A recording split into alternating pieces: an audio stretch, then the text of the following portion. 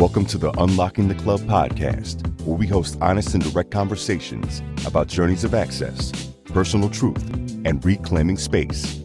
We share our truth so that you can find the key to own your truth, honor your journey, and reclaim your space. Grab your keys, your wallet, your phone, and invite your friends to meet you at the club. Here's your host, Angela Taylor.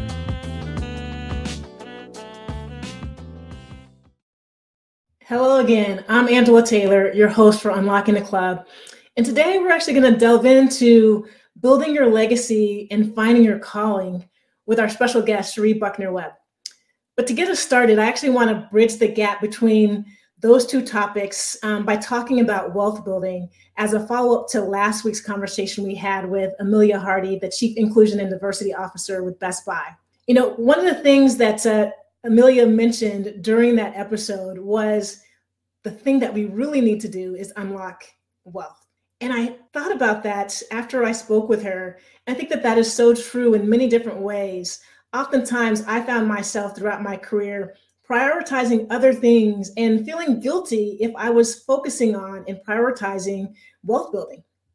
And it was simply a mindset that I had that for some reason I felt that I was supposed to do things for the right reason, find jobs that were more about the impact I was going to have, not necessarily the money I was going to be able to generate and put in my bank account. And I recognized that I needed to shift that mindset. And then when I thought about it a little bit, I remember some of the data that we talk about quite often when we're dealing with clients around pay equity. And I remembered that this year, in 2022, Equal Pay Day for Black women is September 22nd. Let me say that again. Equal Pay Day for Black women is September 22nd. And what that means is Equal Pay Day is the approximate day a Black woman must work into the new year to make what a white non-Hispanic man made at the end of the previous year. So basically, based on ACHS census data, the 2021 wage gap for Black women compared to non-Hispanic white men was 58 cents. And for those who identify as Asian, American, or Native Hawaiian Pacific Islander women, Equal Pay Day is May 3rd, and they're earning 75 cents on the dollar. For those who identify as LGBTQIA+, Equal Pay Day is June 15th, earning 78 cents on the dollar. For mothers, Equal Pay Day is September 8th, earning 58 cents on the dollar. And we all know that women of color are disproportionately affected. And I think that we saw a lot of that over the last 2 years in COVID, when the head of households and women that were in the workplace had to make a decision about, can I stay in the workplace? Or if I don't have childcare, who's going to take care of my children? For Native women, Equal Pay Day is November 30th. And for Latina women, Equal Pay Day is December 8th, both earning 50 cents on the dollar and 49 cents on the dollar, respectively. Now that gap grows exponentially over time. So knowing your worth and negotiating on your own behalf is imperative. And that wasn't something that I frankly knew how to do or was comfortable doing, because I didn't want people to think that I was being greedy or that I was inflating my value. And it took a long time. It was probably 10, 12 years into my career journey where I literally started to negotiate on my own behalf. And that catalyst was after I actually took a job that I found myself wanting for years and was so happy that I finally got the opportunity. I didn't want to say no. And I didn't ask all of the right questions. When I asked for information, when I asked for the company's budget, when I asked for their financials, I received some information, but I didn't get all of the comprehensive information that I needed to in order to make a good decision. But I wanted that job so badly that I was willing to kind of shuffle that aside and go ahead and say yes. And about a year and a half into that job, I sat on a panel with someone who at the time was the highest ranking female at US Bank. And we were having a conversation, and they were asking the panel, about what advice you would give to other career women. And this woman said, there's two things that I would tell anybody. The first is you need to know when to say no. in the workplace, in particular around the job opportunities that are being proposed to you, and you need to make an ask.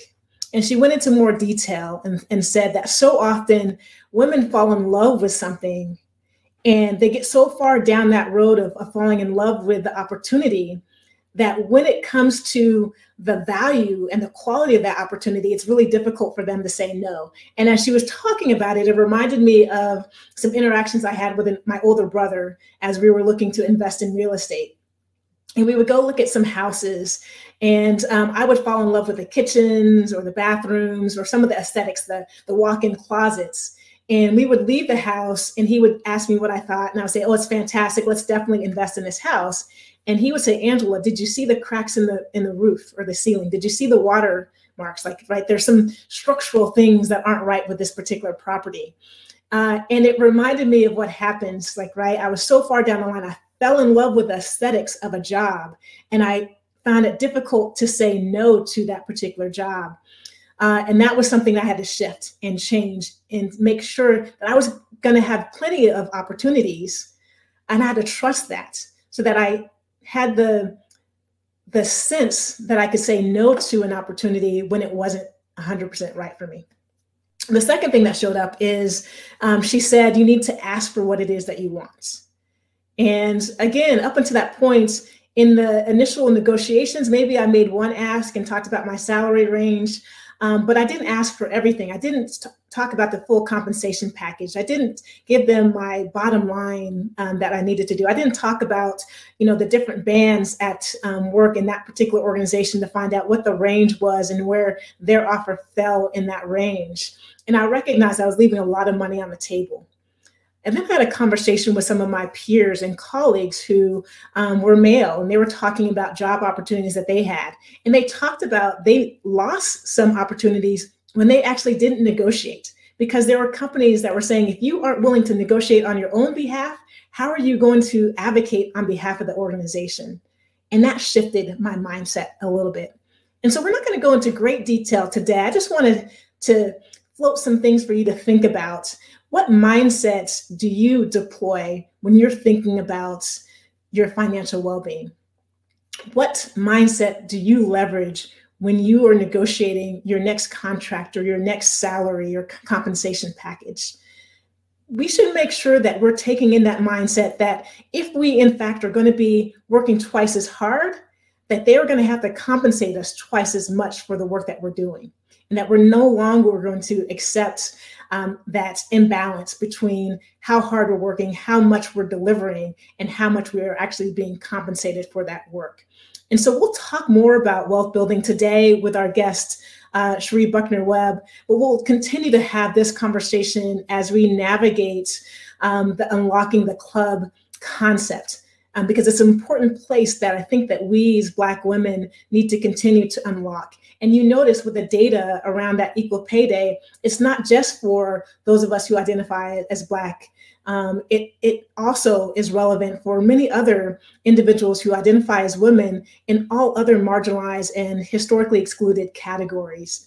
And so it's an important thing for us to talk about and to leverage our power and unlock that particular club.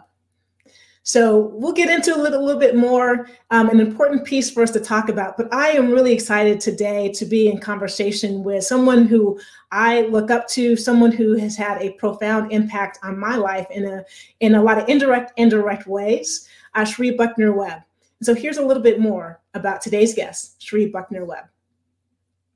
On today's episode of Unlocking the Club, I am truly honored to be in conversation with Cherie Buckner-Webb. Cherie is a trailblazer and a fifth-generation Idahoan. She spent her career breaking down barriers and was the first Black woman elected to the Idaho Legislature, serving in the State House of Representatives from 2010 to 2012, and then serving 3 terms in the Idaho State Senate, wrapping up her final term in 2020. Cherie is a fierce human rights advocate who has dedicated much of her life to the Boise community. She worked tirelessly to create the Idaho Black History Museum in the historic St. Paul Baptist Church, her great-grandfather's former church. Cherie has also served on the boards of a variety of local nonprofits and organizations, including the Women's and Children's Alliance, the Idaho Human Rights Education Center, and the Andrews Center for Public Policy, among others. She also owns a local consulting and coaching business that develops diversity training for executives. Outside of her duties as an elected official, Buckner-Webb was a certified coach and organizational development consultant and is founder of Sojourner Coaching and Consulting. She is also a senior associate with Yarborough Group, based in Denver, and White Men as Full Diversity Partners, based in Portland, Oregon. Her extensive international business background includes positions in operations, e-commerce, leadership development, program management, sales and marketing, global diversity consultation, and individual and group coaching. In addition, she is a highly respected motivational speaker and an accomplished vocalist. Buckner-Webb shares her expertise with dozens of organizations through her work on boards and committees. Recently, the Trailblazers legacy was honored by having a park named after her here in Boise, Idaho. Inspiration for the park name came directly from citizen submissions gathered during a public engagement process in 2021, and a group of project stakeholders tasked with sorting through the more than 1,200 name ideas identified the submission, and the Boise City Council unanimously approved the name Cherie Buckner-Webb Park. Thanks for tuning in today as we unlock the club with our guest, Cherie Buckner-Webb. Cherie, as I said in our opening, it is a true honor and pleasure to have you join us today. How are you doing? I'm wonderful. It's such a joy to be with you today and to be with other women of color when you live in Boise, Idaho. Thank you so much. Absolutely. Very rare occasion. And I have to tell you, and I don't know if I ever shared this story with you, but it must have been right around the time that you ran for office. But I remember coming home to visit my parents over the holidays, and my father said, I have someone that you have to meet. She's one of the new state representatives in Idaho, the first Black woman. And I was like, I paused there. I was like, what? There's a Black first woman? Black person, first man Black or person. woman. Yes. Oh my goodness, that is a state representative. And I was like, I have to know her story. I want to, like, we've talked a little bit about what you've done over the course of your career, but I am curious, who have you had to be over that course of your career to accomplish so much? You know, I was blessed to be raised in a family of groundbreakers, if you will. And that's on the Johnson side. The Buckners were great. They were praying and preaching people, and they had their praying and preaching going on. But on the Johnson side, my mother's side, they believed you needed to own who you were and determine who that was and realize that through your life, that person may change, but to be proud of who you were. And they were humble people that came from Arkansas when there was a great lynching that took place back there a long time ago. And they all moved to Idaho, which is interesting, one by one by one. And it's to be proud of who you are. I can remember my grandmother, who was a modest woman, saying, stick out your chest, stand up straight. So who did I have to be? I had to get comfortable with being the one I was at home, at church, and elsewhere, in the state house, in the corporate environment, to be true to who I am. That was a hard thing because they didn't know what to do with us. Didn't know what to do with us. Well, and how do you do that? Like, literally, because we're hearing all these mixed messages, right? You're trying to fit in, right? Unlocking the club. We talk so often about, like, here's this space that we think we have to fit into, to be accepted into.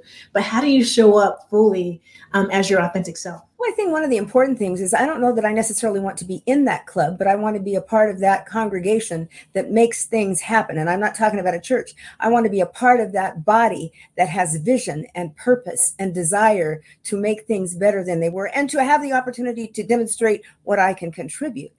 So I didn't worry a lot about the clubs. And even as a teenager, I found suddenly people were inviting me to clubs. There was Job's Daughters. Everybody wanted me to be in Job's Daughters. I went the first day and the lady goes, oh my. And the bottom line was they didn't have Black people in Job's Daughters. And I said, you know what? On second thought, particularly because you have to hesitate, and I was probably about 13, 14, I didn't want to be a part of that club. So I helped start Y Teens and other things that we did. But it feels exclusionary. But there are some things we're not meant to be. We're not meant to be a part of. We are meant to set our own course. Well, I think that's such an important piece, right? We are meant to set our own course. Yes. And yet and still society tells us otherwise. Yeah, they do. And we don't have to be exclusionary just because they are. Because we want to pick the bright and the best no matter where. And we want to go together, not one on top of the other, not one better than another, but together we can change the world. And I believe that. Yes. I recently was at an event where Heather McGhee, an expert economic policy analyst who recently wrote the book, The Sum of Us, talked about that. Like collective action is what is required. And it feels like some of us get that, and it's a priority for some of us, and for others, it's not quite the case. Like, how do you navigate both of those spaces, particularly in the courthouse, in the state house, like where you are having to build consensus? Well, there's a lot of, you think about where you've been all over your life, and a lot of times you've done it. I was a Democrat, which is the minority. I was Black. I was a woman of a certain age already. And people say, well, I don't think of you as Black. And I go, shame on you. I tell you I'm Black. I tell you I want to be referred to as Black. I tell you I'm proud to be a Black. And you insult me by saying you don't think of me as Black. And sometimes I hear the roar and cry of my foremothers in my ears saying, be proud of who you are. And I think that's my guiding talisman. I think of all my great aunts and grandmothers and the stories of all of them. And I have a charge to keep. There's a song in the church that you say, a charge to keep have I. And not only to glorify God, but to glorify them who made me who I am today. And I get wrapped up, I get fired up when I think about those that didn't have the opportunity that I have. And I want to leave a legacy, just as every one of us do, for those that come after us. So I have a responsibility. It doesn't seem like a choice.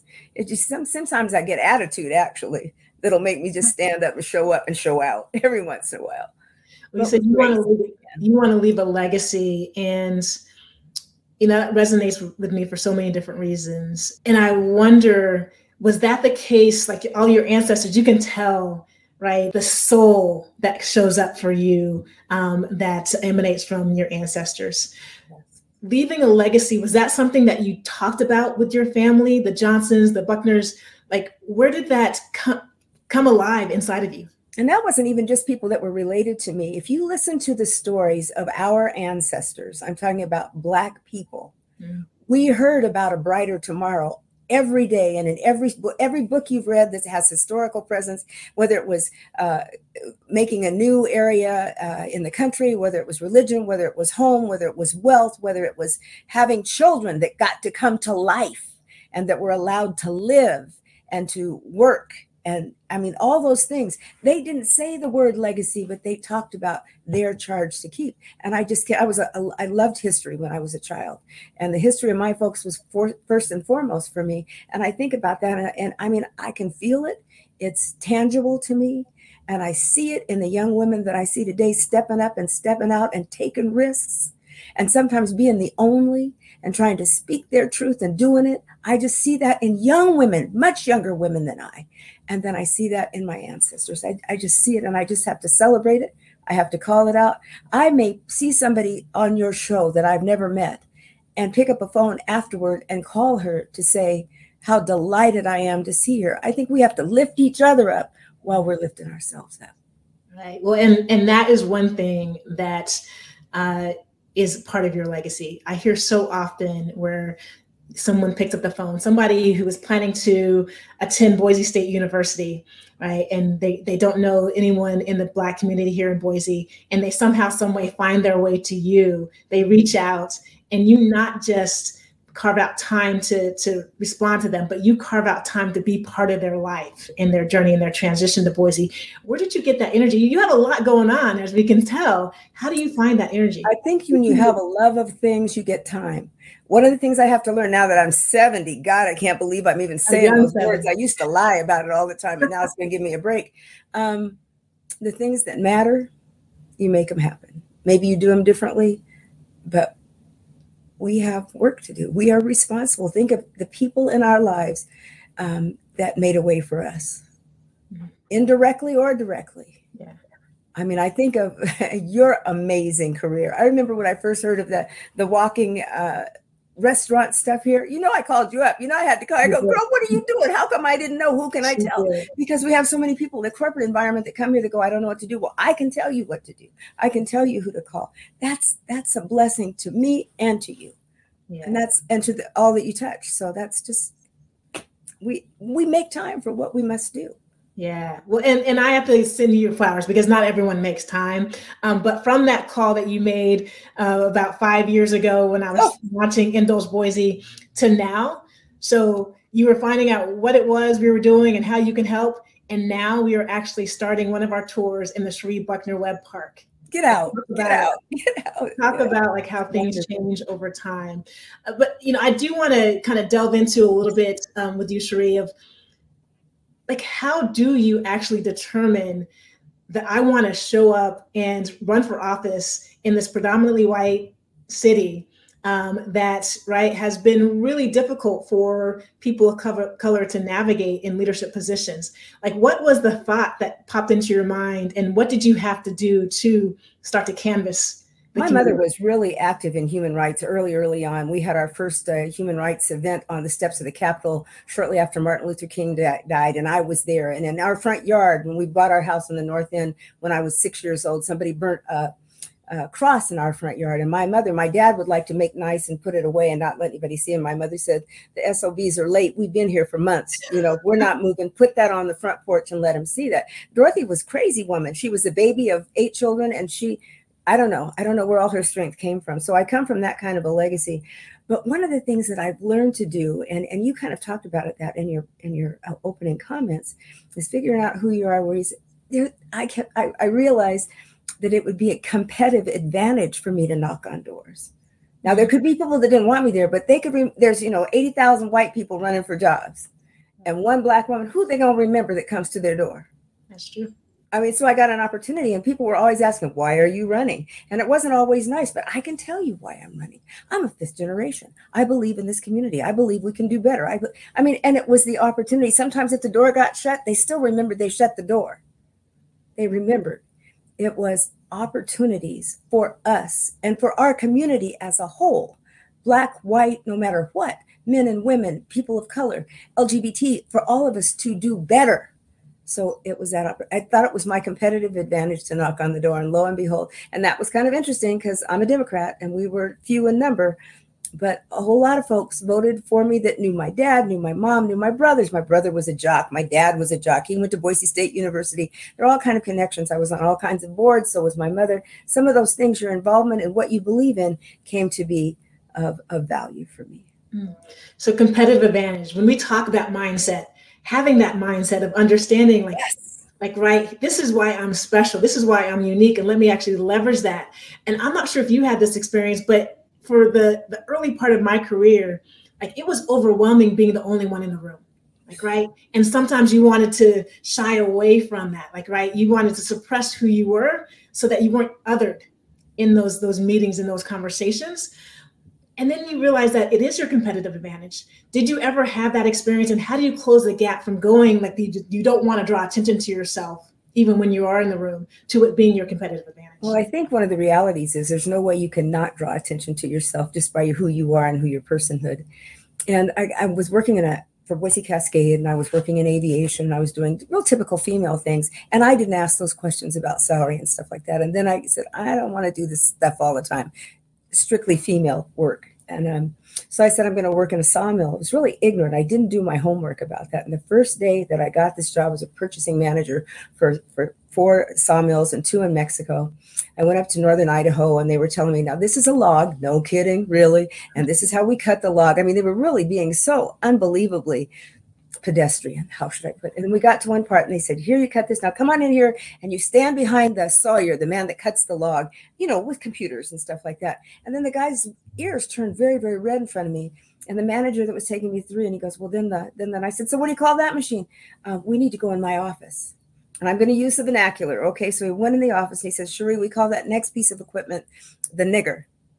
And I said, oh, I hesitated. I left a pregnant pause because my heart was beating pretty good right then, and tried to find the words. And the words I said was, I suppose since I'm managing these facilities, we'll be calling it the log turner in the future. Nice. And if you'd like to get support for your mill, you'll tell your guys, let's call that the log turner.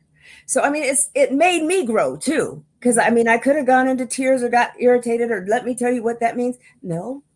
As we gain position and power, we get to choose how we respond. And so to be different was good. I mean, I've heard 20 years after I've worked there that people said, we used all kinds of language that was really demeaning to everybody. and even the things they called women.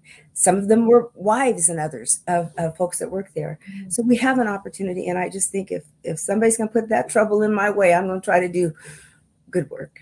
Right. Well, and that's one of the things we have to unlock. We have to unlock vernacular, because so often there's language, whether it's in real estate and, yes, bedroom or owners, like to the name of that machine. And I have to say, Cherie, you did something about a month ago in an email exchange for a really important project, the Irma Heyman House, that I know is near and dear to your heart, where you so gracefully provided that context and feedback to someone about how to address, women of esteem in the Black community.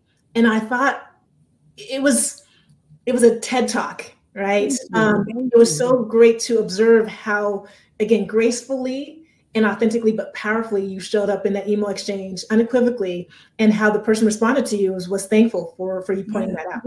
Because they don't call our women Mrs. or Doctor or whatever that title is. They were calling her Irma Heyman. She died at 100 years old and made an impact in our community. And I said, in our community, we don't refer to women as by their first name, and we don't.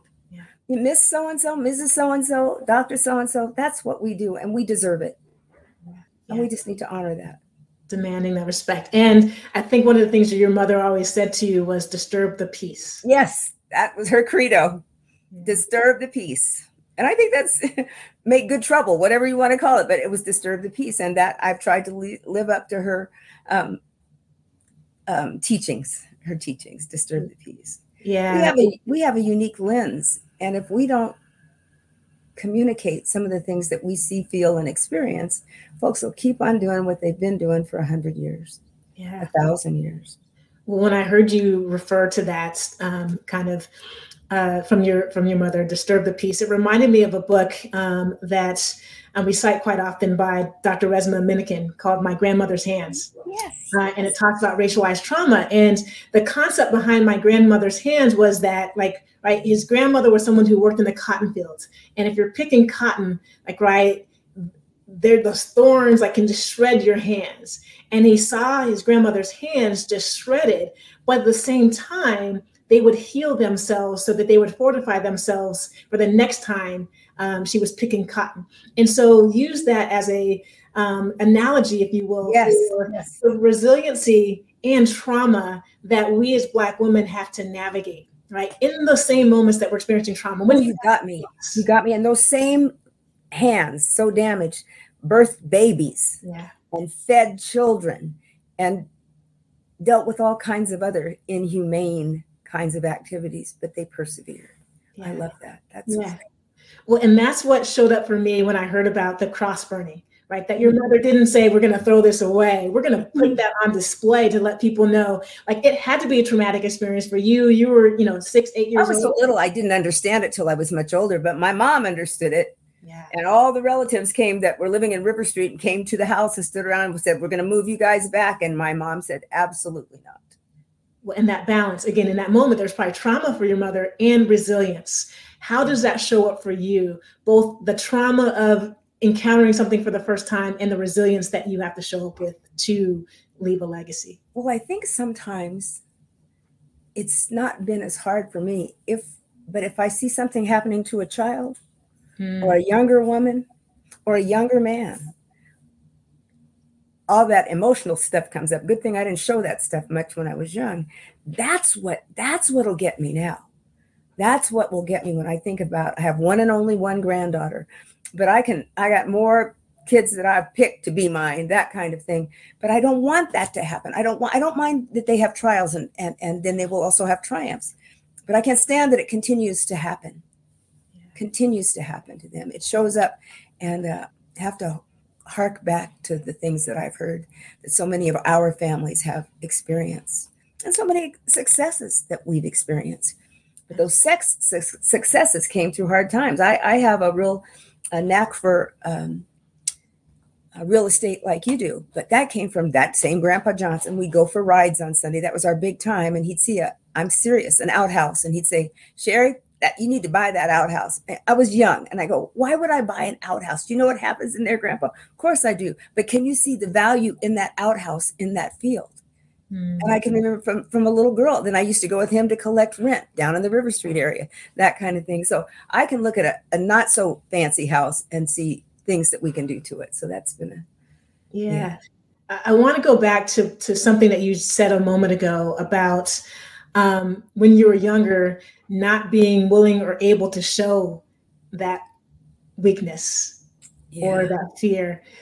Tell me a little bit more about that sense of having to suppress what was truly going on. And, you know, I was young. I don't know if I realized it was suppression or as I'm not going to let them make me sweat. Yes. That's the big thing. And I knew once I hit 19th Street or I was at Aunt Ellen's or at Grandma's or Nanny's, that I would be enveloped in love and supported and allowed to cry a bit and then to get mad as hell and go back tomorrow and do it again.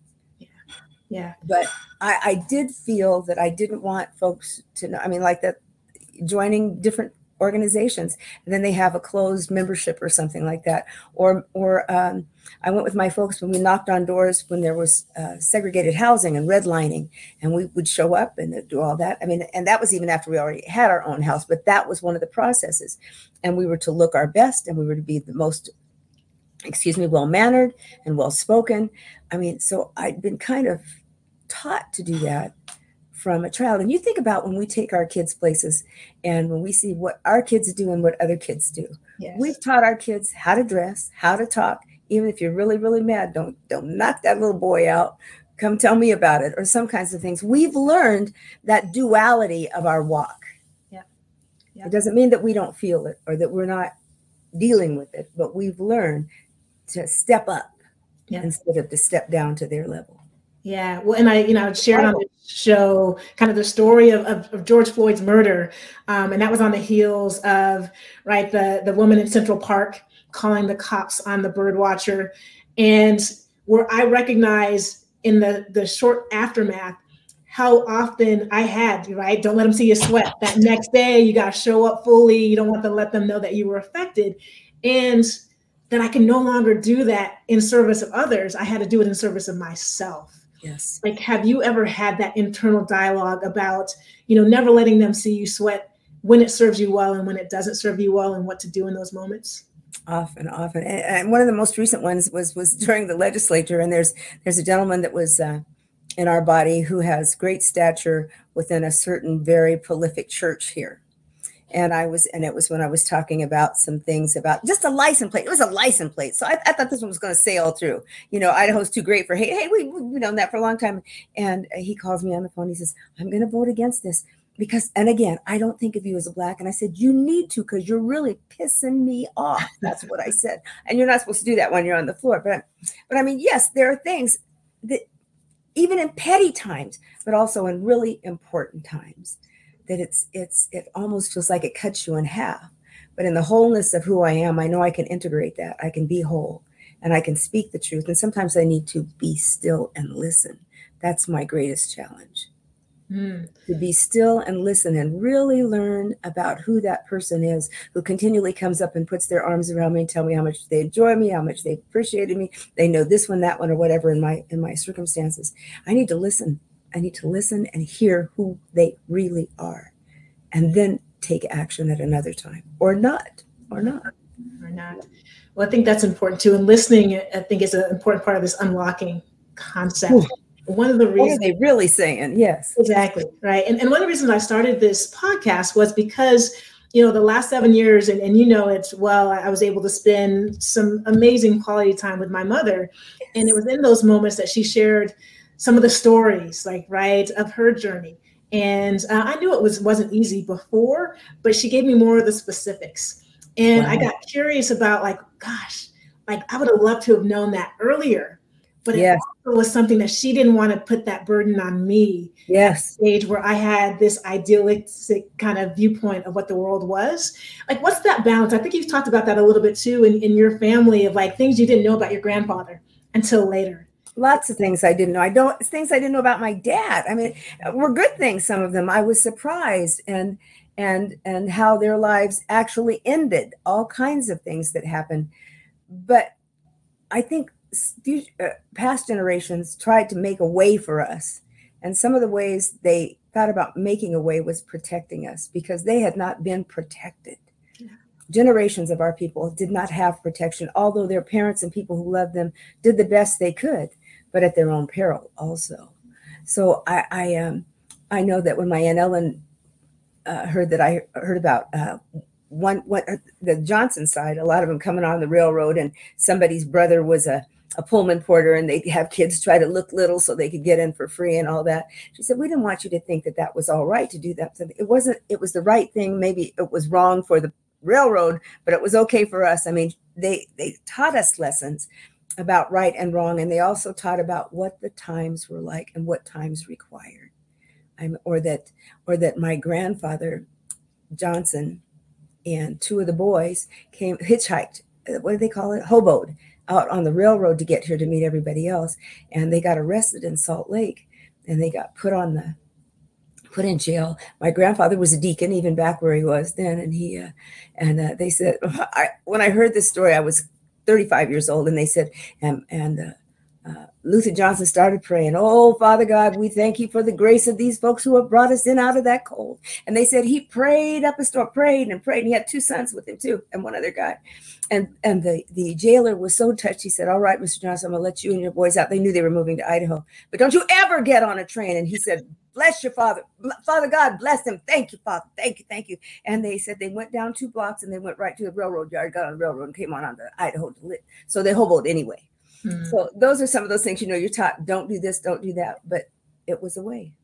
Yeah. It was a way. They weren't encouraging me to do wrong, but they were encouraging me to look for your family and do what you need to do. Right. Well, you mentioned what the time requires. And I'm curious for you to share with our listeners out there, some of which may be interested in a career in politics. And we're starting to see those numbers go up. So when you first ran for office, right, a decade or so ago, we didn't have the same fervor for women to run for office that we're seeing now. And it's out of necessity. But what does the time require now to be a woman or a Black person in politics? I think that in years past, men have made this myth that you had to be a certain person in business or whatever, and none of that's true. Mm-hmm. We are citizen legislators. We're made up of a composite of people that live in our communities. So if you can read and write and you have the desire and the fervor, you are the right person for the job. If you are dedicated enough to do it for no money to speak of, you know what I'm saying? I don't care what part of the legislature you're in, and a willingness and a commitment. That's what it takes. Don't let somebody tell you you can't do it. Listen, it's so hard to raise. It's not that hard to raise money. The thing that's hard is to ask for money. Yes. But who better to ask for money than me that says, I'm going to do this for you when I get there, for us. If you're committed, by God, you should ask. And so we should. So anybody that decides to run and wants the ABCs, holler at me. I'll be glad to do it, because no one is more worthy. No one is more representative. No one has the same perspective that you have, whether you're high in a corporation or you're a beginner or you've been a mother or a babysitter or a teacher, whatever it is. We need all that. We need to be reflective of the communities we represent. What do you think it was about you and your journey and your perspective that allowed you to garner so much respect in both the House and the Senate? I don't know, everyone's mouth. I don't know what it was. I don't know how much respect it was. I think that I have a real reputation as being a truth teller. And I think that's it. And I have to be more tactful sometimes with the truth, but telling the truth. I mean, folks, really, truly, we've lived our lives the way we've lived, particularly as Black women. And we think that some things are so apparent with regard to our lives. And there are a lot of people that don't. Well, was it any different for you? Well, didn't you do that? Well, I didn't know. Your brother couldn't get into this or that? Oh, why didn't you get hired for this? They really walk around not knowing what they don't know. Yeah. I don't think it's my job to educate them at every turn, but the perspective we bring is needed and valued because we represent this country that we live in powerfully. We have done it since the beginning, even when they were completely diminishing us. We're here. We're not leaving. We've got much to offer. And what's the balance between like sharing and answering their questions or proactively offering them with a perspective and encouraging them to do their own work? Well, sometimes one of my favorite things is, I'm sorry, I'm not your mama. I hate to be so trite, but you know, it's important. You're interested, you're truly interested, do some investigating, then come talk to me. Do your homework, then let's talk. And know that my perspective is not the perspective of every single Black woman 70 years old that was raised in the country. Yes. It's not the same. We are a plethora of responses, of insights, of all kinds of things. And I get really distressed when people say, well, they don't say all, but that's the inference. Don't Black people do so-and-so? Some do, some don't. Yeah, we're not a monolith. That's exactly it. Yeah. Yeah. Well, was there a burden being the first, right? I think sometimes like when you were the first to kick down the door, to be the first at the table, the first in this position, there's a pressure that you put on yourself. And sometimes it's an internal pressure and an external pressure. Was there that sense for you being the first Black person in the legislature? Well, again, I think part of the issue was, for me, that was good for me. My parents raised me to, people are watching you. You know, I think all of us have gotten that. People are watching you, particularly in businesses that there are not many of us. And there was pressure to do the very best I could do. Nobody could put more pressure on me than I do myself. But it wasn't necessarily the pressure that they put on me. But I was conscious of being under the microscope. I think I got more camera time than anybody did. Oh, look, she can conjugate a verb. Have mercy. You know what I mean? I mean, the reality of it is, and people would say, oh, you're so well-spoken. And you expected what? Yeah. You know, I don't say it all the time, but I've got this dialogue going in my head. And I think we don't have the luxury of wasting a lot of time on what's the pressure. And if we have the pressure, let's go to another sister or another brother and have that conversation. Because oftentimes we're perceived as whining about it. There's a right time to go to an HR manager or somebody that you have an alignment with and say, this is not equitable and this is untenable and you need to make something happen. That's true. But we also have to learn, we've got to figure out how to walk that walk and talk the talk, because they don't know what they don't know at sometimes. They don't want to know what they don't know. And you know, another thing that I found out that was really amazing, and I was in corporate life for a long time with HP for, 10 years, with Boise Cascade for 10 years. 10 years is my thing, for federal government for 10 years. Yeah, all those were 10 years before I started my own companies. And it's really interesting when you're in and I traveled around the world with those companies, and I'm lucky to do that. They're a little bit fearful too. They're a little bit fearful. And sometimes I would, I go home and call my mom, go, you're not going to believe it. I think he's worried. Shame on me. But you hear what I'm saying? I don't rush to judgment every time, but I do question. And I may have to take it up. Even with the little note that I wrote about the Irma Hayman house, I read the deal, and it took me 2 days to decide, it was something that just kept bugging my spirit. Yeah. And then I just, thought I'd just let you know. And I did intentionally write it to everybody that she wrote it to, so that they could too be illuminated. Yeah. Well, and you talk about fear. I think fear shows up in a lot of different ways, and it gets us to stop, right? It's to stop actually even being in activity in a way that we can have a positive impact. Where do you see our peers in other identities, in dominant culture identities, showing up in fear? And how do we unlock the fear for them in a way that could serve our purposes? One of the things that really makes me irritable, and this is not what you said, Angela, but it makes me irritable. They think we're supposed to come fix stuff for them. That's not my job. They need to get off their sorry behinds and do their work. And I say that it's important that you do your work. I'm not going to do your work for you. Yes. And I believe they are walking in fear sometimes. I believe it. And you're a grown, I'm not trying to be vernacular. You're an adult. Yeah. You're paid as a professional. Now come do the work. Don't just hire somebody to do DE&I and think, okay, we're good. And you're still treating the people the way you were treating them before. That's an error in judgment. And I will call you on it. Yes. But I say, just as we are responsible to do our work, they, particularly when you talk about salaries and positions, and sometimes we don't even know the rules of the game to look to see what we should be asking for, then get off your behind and do your work. Yes. Because I think it look good. Yes. I can. Yeah. Or not, right?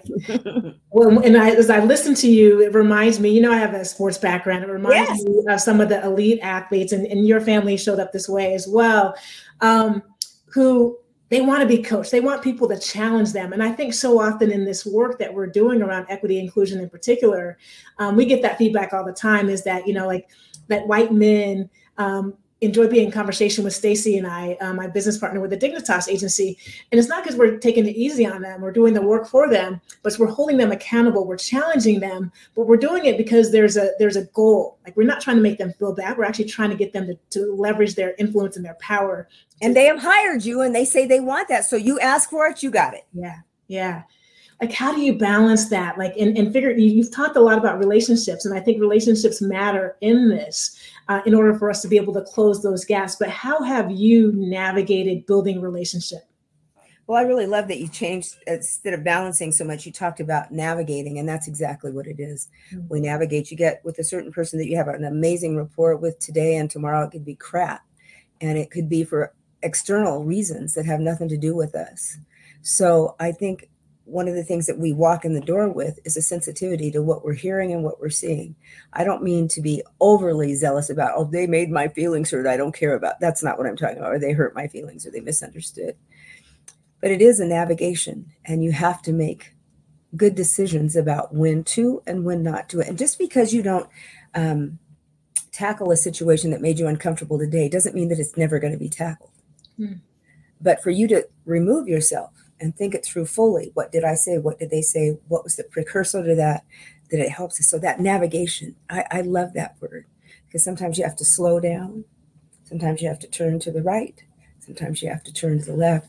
And I remember when I've known your parents for a long, long time. And I was hearing about you going into professional athletics. I believe you're the first woman that I ever met that went into professional athletics. And I thought, have mercy. Wow. Have mercy. So if anybody knows navigation, because you're smart, you're capable, you're athletic, you're all these things, you had to decide which world you were going to go when and where. I've had 50 different careers, not 50, but many.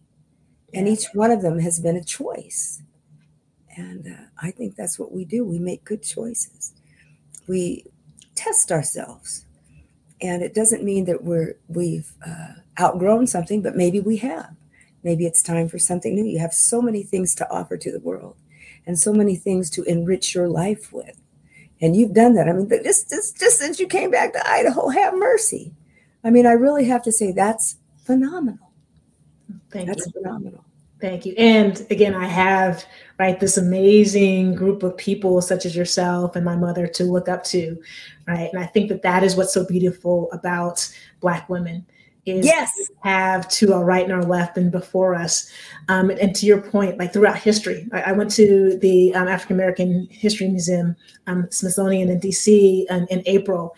And the number of stories about strong Black women doing amazing things back then, I can't even imagine the challenges that they had to overcome to be able No choice. Have you ever felt like you had no choice? Sure. I have. When I first got divorced from my kid's father, hallelujah. I don't mean that nasty, but it was a good thing to do. It was a good thing, yeah. Good thing to do. He still thinks I'm adorable. But anyway, let's get to the point. When you talk about being tired and what are you going to do? 2 babies. I had parents. So my parents weren't babysitters. They were good. They were close. They were that kind of thing. And that's how I started singing for a living. I'd sung in school and all that kind of stuff. But that was a cool gig that I could do on the side. Work the other one full time. Take care of the babies. Wash the dishes. Do all the stuff that we do. Because you're a WOMAN. That's what we do. Yeah. A lot of women that have started businesses in their home, that's been the catalyst, because we do what we do and we be what we be. I'm sure you've heard that before. Mm-hmm. That's fine. And let me vouch for you all. Cherie has a beautiful voice. Again, was honored that you sang at my mother's celebration of life ceremony last November, saying His Eye is on the Sparrow. And it was a beautiful a cappella rendition. Mother was a classy woman. Well, again, the community, and that's one of the things that I've noticed in Boise, and we hear quite a bit from whether it's our guests or listeners who are navigating, right, predominantly white spaces, right, whether it's in undergrad or grad school, whether it's in the communities that they grow up in, whether it's in the boardrooms, and being able to navigate those spaces with grace is so important. And to be able to see and have people that are doing it well is really important. Who were some of those? I know, like in your family, you had some of those icons to follow. Who were some of the other?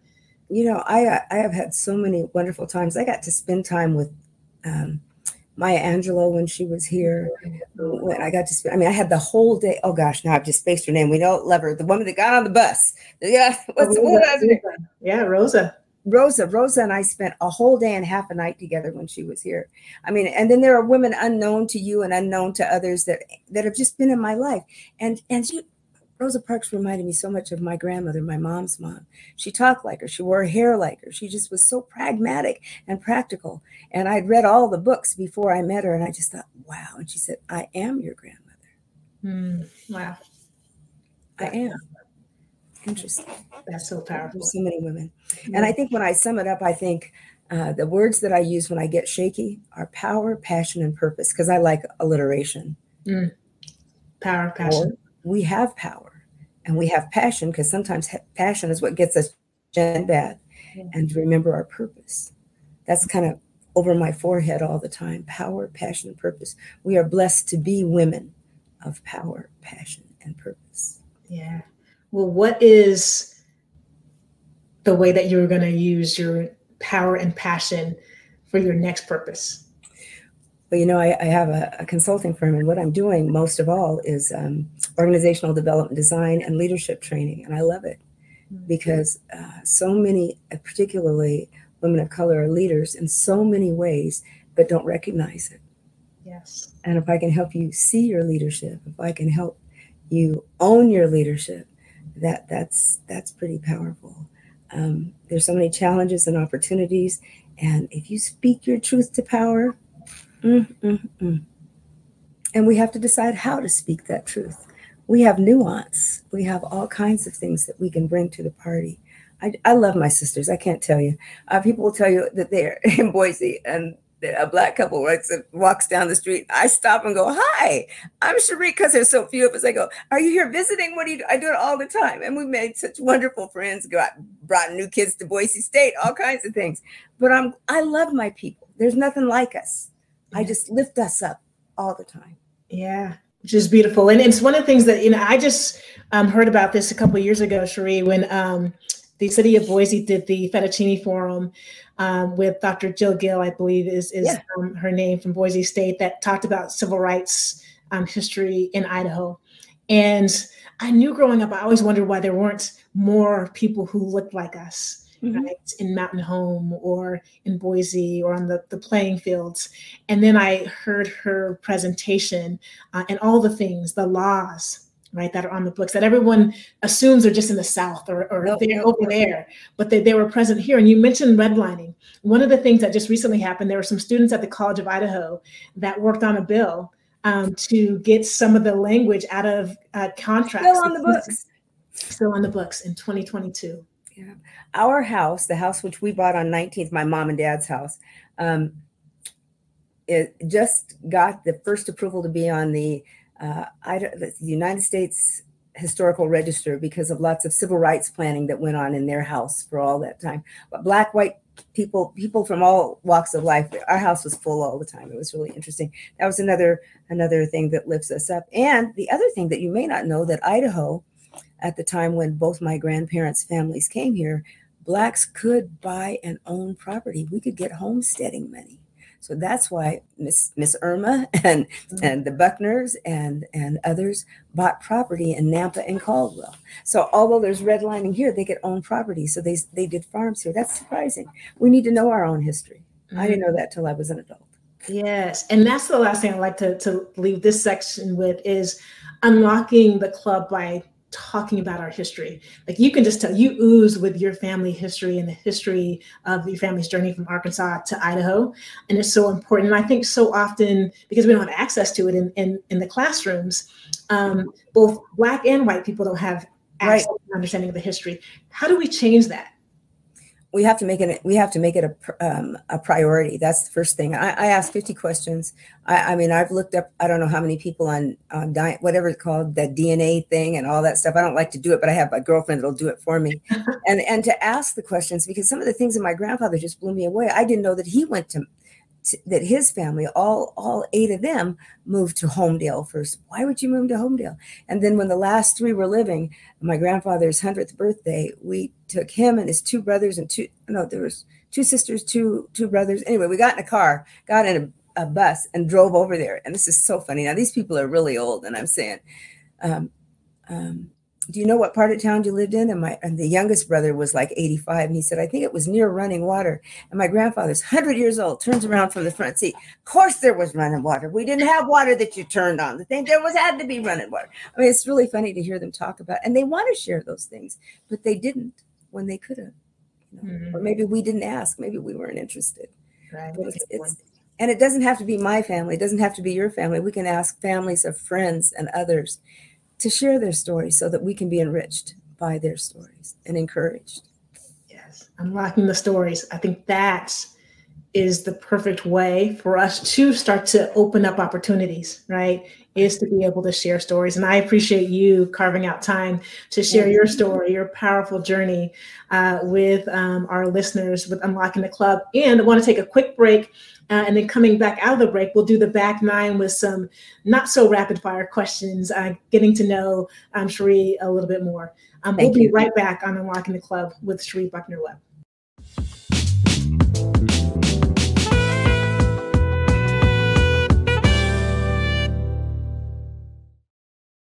All right, we are back on Unlocking the Club with the back 9 with Cherie Buckner-Webb. Again, so grateful for the context and the contour that you've brought to this conversation that we've had today. And I get curious for you, Cherie, what's a space that you feel, whether it's here in Idaho, in Boise specifically, or in the US, that needs to be unlocked? Wow. We have so many secrets in our country. We have so many things that need to be unlocked. I think the more we know about each other, the more we get uncomfortable, the more we are discomforted, I believe we'll unlock all kinds of magic and opportunity. I think that's so important. Like, right, we seek to be comfortable, like, right, and we don't grow and learn in that space. And so it's so important that we put ourselves in those uncomfortable spaces so we can learn about ourselves and others. We can even share our stories, because we used to keep everything close to us. We don't want them to know that we suffered. Yeah, we suffered. It was rough. Yeah. I don't want you to know it. So.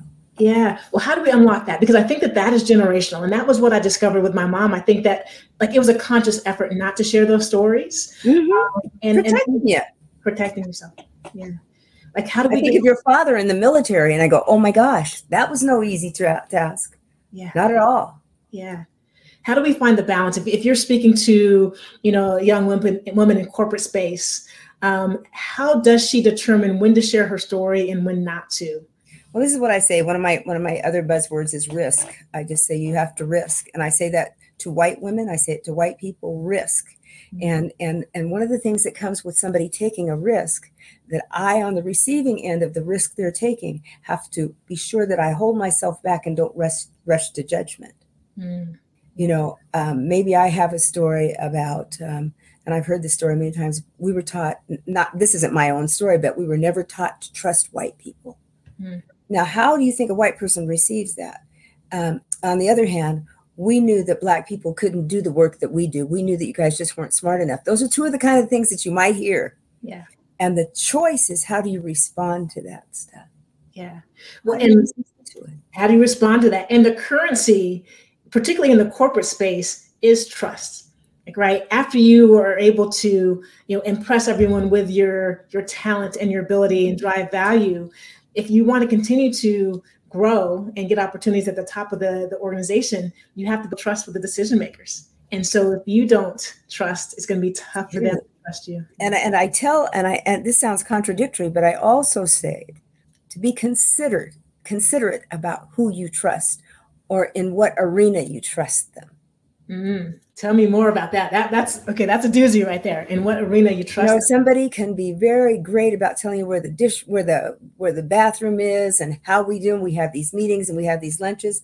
But are you going to tell me how to unlock the door of exactly what it takes to get that job, or what is the holdup that I mean, I may be talking to you, and I know that I'm more prepared for that next job, but you're going to get the first shot at it. How do I find that? So know that truth has gradations. And even why I say we have to speak the truth, they have to speak the truth, but be considerate about what truth you speak and to whom. Yes, yes. Because at the end of the day, like, it's about power, unfortunately, in the system, in the capitalistic system that we're navigating. And so they're not going to share everything with us. And everybody don't love you. And everyone doesn't. And I don't love everybody. Yeah, yeah. But truth has gradations. I love that concept. When we think about the truth, Cherie, like besides your own home or the church, as I sense is probably another place where you find comfort, what's the place that you feel safest to be yourself? Boy, it's probably in one of several homes. That's the safest place. I mean, I don't feel unsafe in Boise. I don't feel, if you want to talk about a sense of place, I don't feel unsafe in most cities. It was a really unique experience to travel internationally. You know, I mean, people think they send us, you know, we're doing our corporate thing and we go over there and we don't know that. I can remember I think I was in Great Britain, and we were staying in a hotel, and every day when I came out, this one guy was always going, you know, and so I finally asked my girlfriend I'm traveling with white girl. And I said, gosh, he's sure friendly. I guess he must think I'm a pretty nice lady. She said, no, he thinks you're a working girl, because I was a Black woman in that hotel. So I was going, yeah. She goes, no, honey, he thinks you're a professional. I mean, so that's some of those things you know that there's nuance depending on where you are, who you are. So while to be trustworthy, you got to be smart.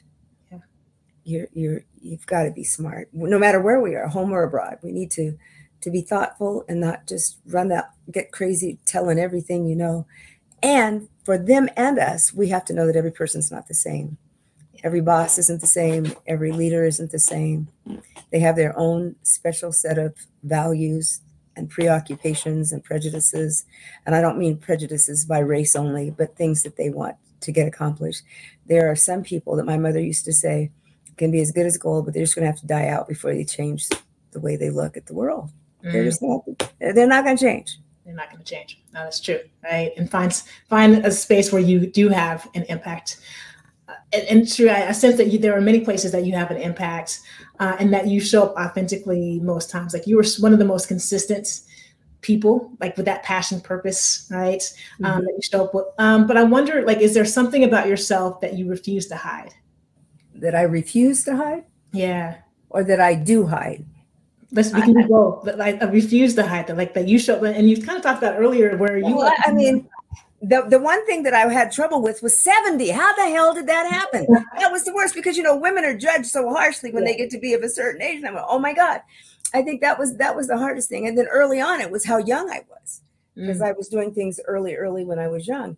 And so, you know, I'm pretty transparent. Yeah. My sisters always say I need to be still and listen, but, you know, I'm pretty transparent, because you sure can't hurt me with something that I already tell you. Yeah. And I don't mean that I have to give you my cold, dark surgery. And people always say, oh, no. I go, Rem Webb is my third husband, bless his heart. And he's a happy man. Do you know what I mean? It's some of those things that are even, well, how could you do this and this and this and be married? When I was getting ready to run for office, everybody goes, what are you going to do about that? Tell him the truth. You know, I'm not ashamed of it. Yeah. So transparency is a big deal. I guess I can't think of an area that I remember one of the things that I was careful about. I served on the board for Planned Parenthood for a long time. I was president of that board, and I know it was a really polarizing thing in our community. And I thought the best thing to do right off the top is say, I served not only on the board, but as president of Planned Parenthood. And we have all kinds of wonderful things that we do, some that you may like, some that you may not, but I found value in serving in that capacity.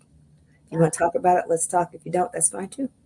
Yeah. I think that's such important, like controlling your own narrative. And that shows up Yes. when you're doing a job interview. I'm writing that down. That was good. Control your own narrative. Thank you. But I think what you were just pointing to shows up even in job interviews. Like some of the best job interviews that I had was I knew the holes they were going to try to poke in my resume. And so I brought those up early on and addressed it and pointed the thread to like, here's how I'm going to actually overcome that and be able to do this job. So you control your own narrative and don't. Absolutely. Yeah. And one little glitch in a job description that you don't fill that. I mean, people always want to, this is what I don't have. This is what I bring to the party, folks. This is what I bring. Yeah. And I bring it fully and I bring it 100% instead of, focusing on what's the deficit. Focus on the positive. Yeah. Yeah. Well, focusing on the positive, I'm curious, like, what was it that led you to decide not to run for office again? 10 years. Is that 10 and 10? I'm telling you, 10 years. Have mercy. Yeah. Have mercy. Yeah, truly. It had been long enough. And I really do believe that body needs to be vibrant and really focusing on what's happening. And I needed to focus on something else for a while. I loved it, but it was time. I don't think you stay on in perpetuity. I don't think that's correct because our communities change. Our state changes, our laws change. You need to be up to speed. Yeah. Well, and for someone such as yourself that is constantly busy, like, right, whether it's with your business, whether it's with giving yourself to the church or to somebody who finds you on the internet and says, "My daughter is coming here and where did she go get her hair done?" Yeah, exactly. How do you find balance? I just don't use that word very often. I mean, I used to use it all the time, but I realize I'm about the worst person to try to tell somebody about balance. I'm not really good at it. Yeah. But I got to tell you, I get invigorated. I get joy from being busy. And when I get tired, I tune out. I go to bed early. I read books and I don't mess around for a few weeks. I'll just change my calendar or try to limit it. I think the balance has to be is my spirit. Mind, body, and spirit. That's the big thing. And I do believe that there have been times in my life, women listen, that I have not taken care of my physical body. I had sepsis last year and they say, well, 4 organs are impacted and so on. And I go, but nothing hurts. So can I go home now? I mean, it was really crazy. I'm really an intelligent person, but I was acting like a complete fool. And I kept saying, well, why can't I? Well, you need to go sit your behind down and you need to stay home and you need to recuperate. So I'm not good at that, but I'm getting better at it. Because I'm old, I guess. I don't know. But balance is not the word, not the thing that I strive for, but it's important. I see the relevance of it even more and more so that I can do justice to the things that are important to me. Right. And I like you pointing in that direction because it's really more about centering yourself. And you do like mind, body, soul is how you center yourself. And in light of that, sometimes we don't prioritize our wellness. As Black women, I think in particular, like, what is that? Like, it feels like we actually encourage ourselves through overcoming, right? That kind of trauma, the trauma that we're experiencing, the resiliency. There's a sense of pride in that. What is that? Because I don't know if that's the one thing we thought we had some control over, because we really didn't have control over our bodies per se. Yeah. We didn't have control on what went into our bodies. We didn't have control about rest and all those kinds of things. So I don't know if it's just that we've got to prove that we are, the triple threat or whatever it is. And I hope we'll do better and better. And I think of things like, with my very round face and my very ample behind, I think about things like, what do we get so much? Diabetes and all that kind of stuff. People talk about their sugar. And I thought, that'll never happen to me. It could. Yeah. Yeah. And now I have to take care. Yeah. I waited a little while, but I need to take care now. We do. And we have to hold each other accountable. I think that's like similar lived experiences around prioritizing others' health and not our own. Yes. And we as Black women need to make sure that we are holding each other accountable to take care of ourselves. One last thing, I'm curious because your Rolodex is vast. And so I'm curious if you were to have a dinner party and you would invite 4 guests, it could be living. I couldn't do 4. I could not do 4. I couldn't do 4. Okay. I could walk out of my house right now and somebody could be walking down the street and I go, I want you to come too. You know what I mean? Because I think the richness of what women bring when they are together, we can rule the world if we desire. And I think one of the things that's interesting is that we haven't taken to ruin to ruling the world. And I think that's because we're smart. We can impact the world. We can do all kinds of things to the world. But, men that are ruling the world are getting sick and dropping dead and doing crazy things and not making good decisions. We have dominion over many things. And I think we're smart to continue in that arena. I can't do 4. I just can't do it. I'm sorry. I would have to be a fly on the wall for that dinner party. Well, and last question is, we have so many amazing people who listen to the show, men and women, Black and white, yes. from all walks of life. Like, what's one bit of advice or insight you would share with them as they try to unlock the club on their journey? I think the most important thing is, even when you're trembling, to know that you are powerful beyond belief. Mm-hmm. To know you have power. You are powerful beyond belief. Take courage and represent. And I'm talking about representing yourself the way you want to be represented. Don't let anybody take that power away from you. To be who you are, fully who you are, and grateful for that empowerment that you have received. That is beautiful. I love the juxtaposition. Even when you're trembling, you can still be powerful. And I think so often we feel it has to be mutually exclusive. Yeah. Right? And we see Cherie Buckner-Webb show up so powerfully, and we presume that she's got everything in order and there's no fear showing up for her. But there's so much more. And you're still able to show up powerfully. It's right there. It's right there. Yeah. Yeah. Well, what are some of the things that you have going on? Any projects, or where can our listeners find the amazing Cherie Buckner-Webb? Well, I was going to sound like I'm talking trash, but I'm doing a lot of fun stuff. I'm working with Catalyst. I don't know if you guys are aware of Catalyst. I'm doing a couple of sessions with them just in the next 2 weeks. And I have my own consulting firm. I'm working with a couple of people that are running for office to help support their endeavors. And got my grandbaby. And I just bought a rental that I'm going to be pulling down walls and doing stuff. I love that stuff. I love that. I still like to keep my nails, but I really love that stuff. I don't know why. I think it's about that outhouse Grandpa showed me. That is it. It's still planted in you. I think we need to reach out to HGTV or Magnolia, Cherie Buckner-Webb show. No, because they'd say, that's not practical. And I go, I know. That was great. That was great. Well, we will make sure that all of our guests know where to find you on social media and on LinkedIn. We'll share that in our show notes today. But Cherie, again, it is always a pleasure to be in your company, whether it's just running into you somewhere in downtown Boise, or to be in conversation, or to get the encouraging texts that you send. And I call you out. My sister Angela. I lift you up, and I just praise the work that you're doing and the impact you're having in our communities. Well, thank you. Thank you. I'm again just trying to follow in your footsteps and just do a little bit of what you can go better and go further. That's what I'm looking for.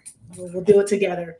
Well, this has been another episode of Unlocking the Club. Cherie, thank you so much for joining us today. For those of you that are listening, thank you for listening in. I know you heard so much information and insight from Cherie today that you can take and incorporate into your journey as you try to unlock all of the things that are in store for you in your future. Thank you all again for listening into Unlocking the Club. We look forward to seeing you next time on the show. In between, make sure you share Unlocking the Club with your friends and your family. Yes. We're literally trying to help everyone on their journey in some way, shape, or form. And so we thank you for listening, and we hope that you share Unlocking the Club with your friends and family. Until next time, I'm your host, Angela Taylor. Be well. Thanks for listening to Unlocking the Club. If this conversation resonated with you, subscribe to our podcast on iTunes or your favorite streaming platform so that you can experience every episode. And follow us on social media, where you'll hear about future guests, access special features, and connect with this amazing community. Head on over there and let us know how you are unlocking the club. Until next time, peace.